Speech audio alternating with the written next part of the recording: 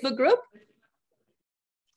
Yeah, we are live. Welcome, Tatiana White. Hello, the Empower Network TV. We're coming live to you with the Midlife Crisis Cure with Tatiana White, who's going to be going into some very fun topics with us today around quantum mechanics, NLP, hypnotherapy. So, Tatiana, welcome here.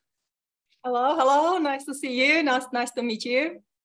Nice to meet you too. Now, why don't we start with what you do? Because we were just talking off camera and the different applications for quantum mechanics versus hypnotherapy, NLP. So why don't you just take that wherever you go, and then I'll ask questions as we go, okay? Perfect. So maybe why should we even care for these techniques, right? So most of us, probably most people who are in your Facebook group are from countries, or probably, they're probably business people or somehow achievers, or probably somebody who is interested in a little bit more in life than just the job and family. So why should we care for the mental hygiene or emotional hygiene or connecting with the soul? And I think everybody in this group has gone through some level of drama, stress, trauma, and stuff like that. And as much as we clean our kitchen every day, hopefully, or clean our bodies every day, hopefully, we never really clean our soul, mind, emotions every day. Even I don't do it every day, right? And it's my bread and butter.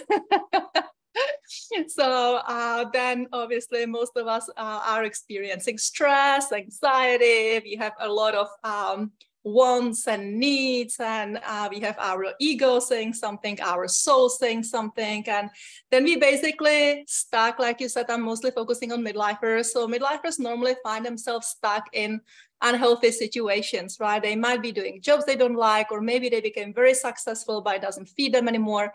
Their relationships could be in crisis if they've been with people for years. So, so by the time you reach like 35, 40, 45, 50, you're a hot mess normally. So the only way to get out of it is actually really to reconnect with your pure self, right? We don't even need to call it soul. We don't even need to make it spiritual, but we do need to reconnect with our emotional intelligence. Find what our emotions are, find what our true needs are, because especially women, by the time they reach 40, they have given themselves to the job, to the husband, to the kids, and then who am I? Like, it's not my case. I don't have kids and I'm not married, and I don't have a job, so it's not my case. But yeah, like basically that would be the people I'm working with. And so at some point of my life, I went to India after I've done some incredible things previously. Basically, I was exploring the world until I was 37. And then when I was 37, I decided to explore a little bit more the inner world. So I went to India. And because I'm partially Jewish and I like money and I don't like spend money,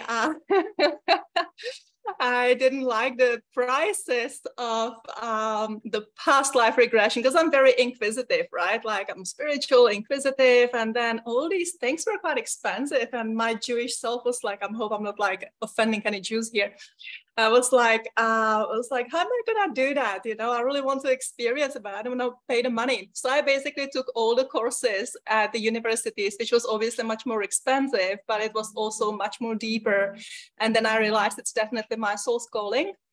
So that's how I came across hypnotherapy, basically going to India, doing my ashram time, my yoga time, and reconnecting.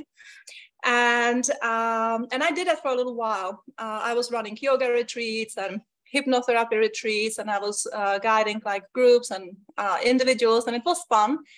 But I seem to go through like phases where I become really good at something. I'm like, okay, what's next? And this time it was more about not leaving the topic, but expand on that topic.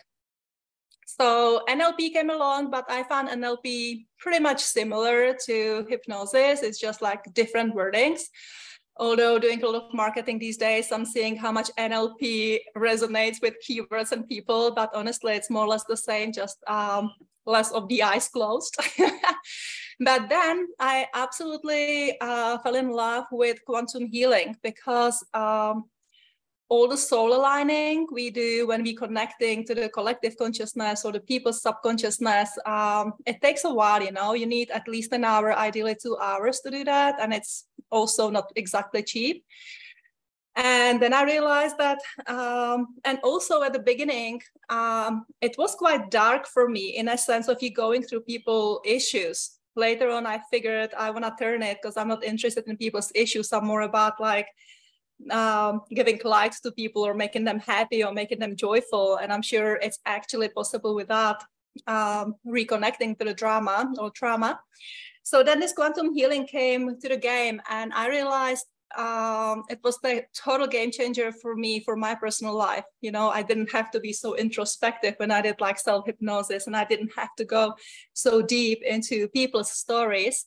And actually quantum healing is honestly a little bit more of an NLP. NLP is basically about rewiring the brain, and quantum healing does exactly the same, rewiring your emotions, rewiring your brain, teaching you how to turn your thoughts into things, teaching you how to change your bad health into good health, basically through changing mindset, being creative, having inspiration, having fun. And I believe that's the whole point why we're here, having fun, being joyful.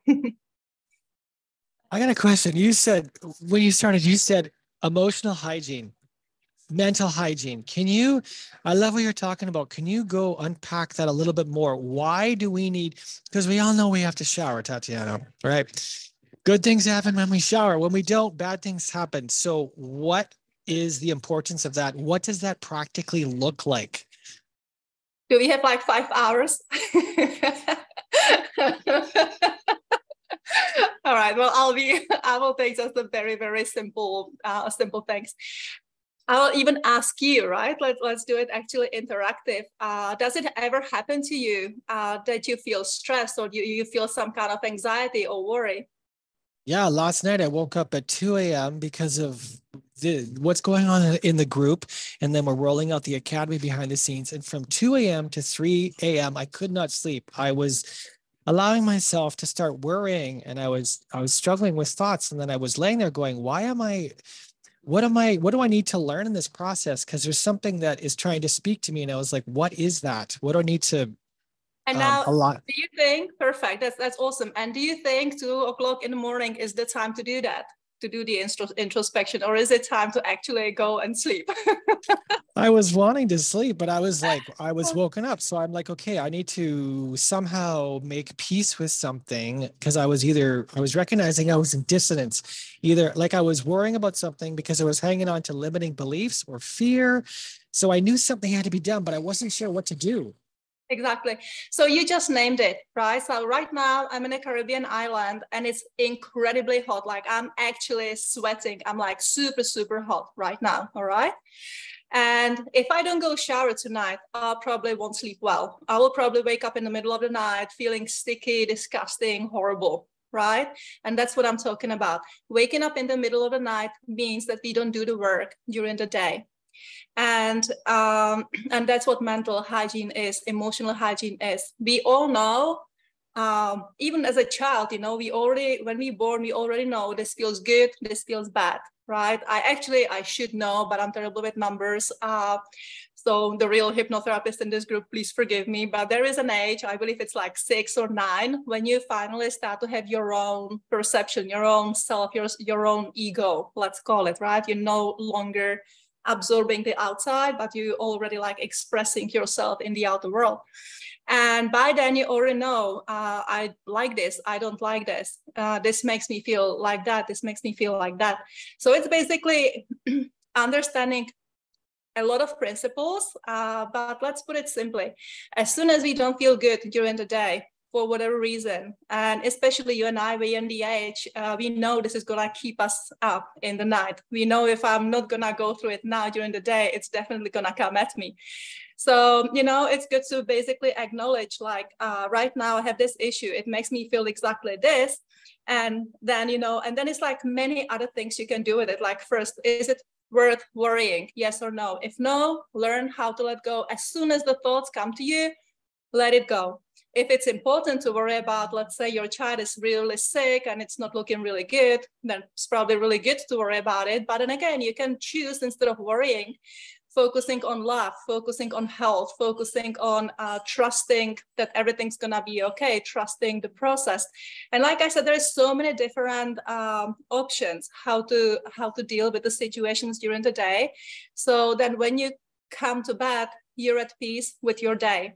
And honestly, we are still human. And obviously we're not robots. And just because you did your mental hygiene during the day doesn't mean you're not gonna sweat in the night.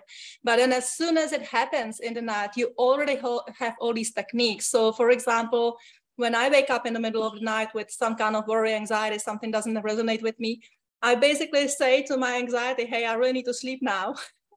Let's speak about it in the morning. And it works, you know, because I already know that I can either be 1 hour up solving nothing and next day being like not happy, or I just speak to my anxiety, hey, time to move on and let's focus next day. And I have so many beautiful stories I could tell you right now, like incredibly beautiful stories. I don't know, do we have time for one story? Yes, please tell a story or two. Yes. That's actually a really nice story. About 3 years ago, I was working on my money mindset, because I'm doing really well and I'm growing in my life financially. And everything's just fine because I work super, super hard. I'm like, you know, I'm probably one of the top 20% of the people who just madly work, achieve, but also soulfully, not just to, you know, run myself down. And I still felt like there is a money mindset issue, some kind of limitation. I was doing fine, but I wasn't doing exceptionally for the amount of work, for the amount of like interest, feeling like it's my purpose. I was like, I should be like completely blowing. So then I did some meditation on that. Then somebody offered me sound healing. So I told them if you can put like the intention into that. So basically I did like 3 or 4 intentions during 3 or 4 different activities that I would like to figure out my money mindset issue, like what is holding me back from not being like, I'm gonna call it boldly rich, right? And then I had this dream, which is why I'm actually speaking about it. And then I had this horrible dream. It was actually not a dream. It's one of those situations, you know, it's not a dream. It was horrible. It was from medieval, and I was like an executor, you know, the person that kills others on order. I was a horrible looking, sad looking man. I didn't have any joy from killing others, and everybody was just as poor, as horrible as I am, and poverty everywhere, blood. It was hopeless, horrible dream, where the aristocracy or whoever, we had no value. We were completely valueless, and it was just incredibly bad dream. And it was like at the beginning of the night, maybe like at midnight. So I woke up and I was like, wow, that was full on, you know, but I knew I wanted to sleep. I knew I don't want to think about it now. So I was like, no. I spoke to my anxiety, or I spoke to my feelings, like, no, let's sleep. If you're still there in the morning, I'm gonna think about you. And surprisingly, the dream, when I woke up in the morning, it was just as strong as in the midnight. And you know how dreams go away, right? But no, it was like full on. So instead of hiding from that dream, which most people probably would, pretend it's not happening, you know, or have a shot to flush it away. And it was really not a nice feeling, especially being part of it, you know, killing others with no joy. So I was like, okay, well, let's close my eyes and let's meditate on it. Let's have a little bit of channeling or self-talk about what's happening. And basically, that's what I figured. It was basically either part of my past lives, their past lives, or I was connected to something in the collective consciousness. But whatever it was, it has happened to me or to somebody else, and some part of me was still attached to it, you know, that kind of incredible poverty. So then I said, okay, thanks for showing me that. It was really like really cool story, or, you know, good movie to see. It's a shame it's happened, but it's probably good for something. And I let go. And no joking, the next day, a friend of mine, I should actually also say that during the sound healing, which happened the night before or 2 days before, I also saw these angels throwing like golden dust at me, saying, hey, take as much as you want. We have so much. You just don't ask. You just need to ask. Just ask for it. And then the night or 2 nights after, I had this terrible dream. And the morning after that, or 2 mornings after that, a friend of mine who I didn't really knew that much, like I met him twice, he said, hey, I have $25,000 that I would like to help you with your business. Where do I send it?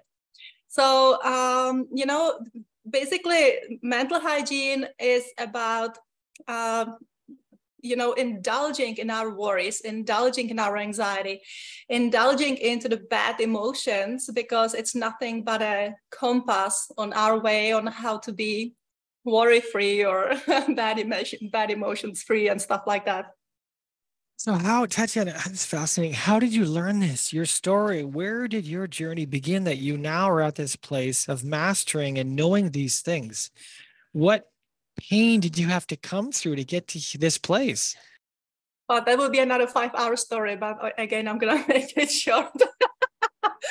All right, very quickly. When I was very little child, I was still in the pram, in the pushchair, whatever you call it in English.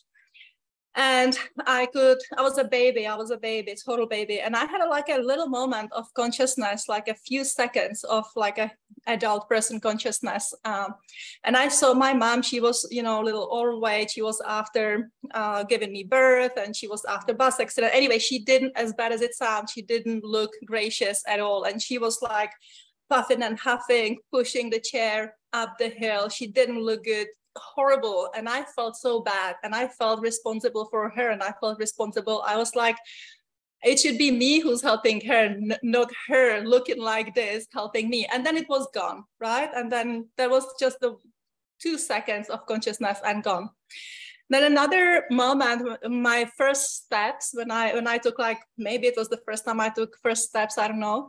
My first thought, like proper thought, not just like a emerging consciousness, was, what if I'm not real and everything else is real? I was like, oh, what if I am real and nothing else is real? So I guess we all are born with some talents, or with some level of consciousness or openness, I guess.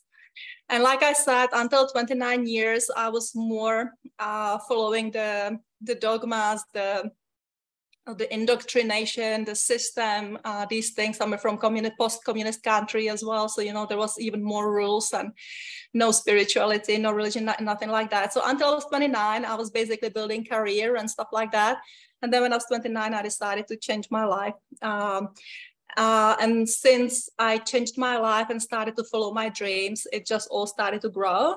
And it's just building on.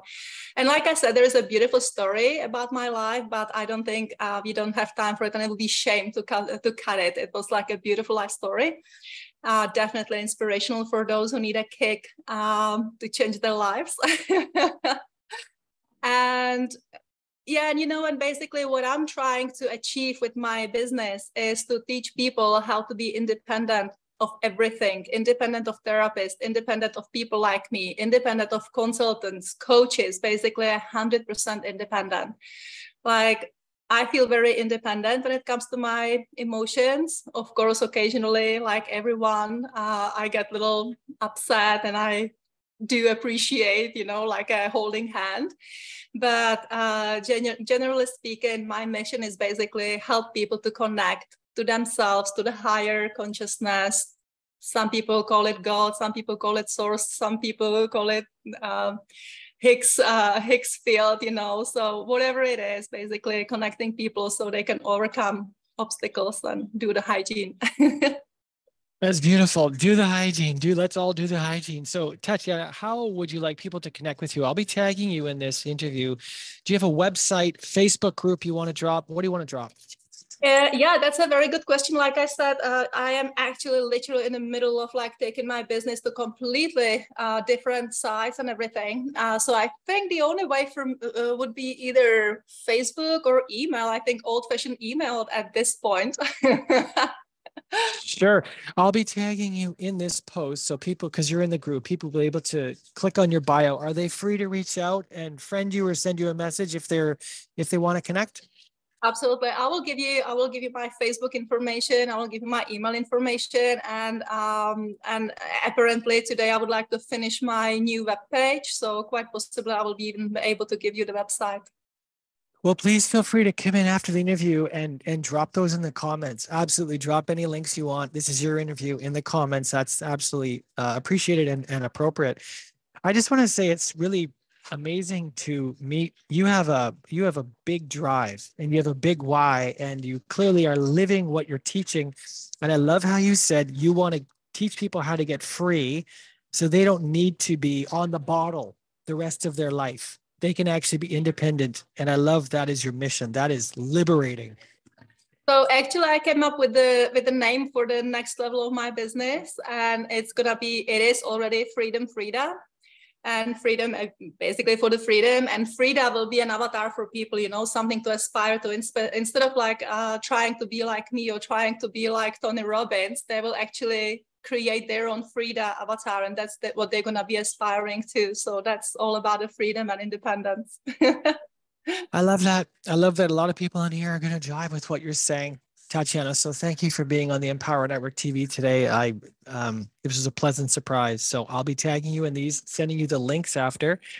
And if you've been watching the Empower Network TV, you've been listening to Tatiana White teach us about spiritual or emotional, mental, physical, all that hygiene and the importance of it. So let's wash ourselves, people. Let's get to our highest self that we were sent here to live. So thank you so much for your message.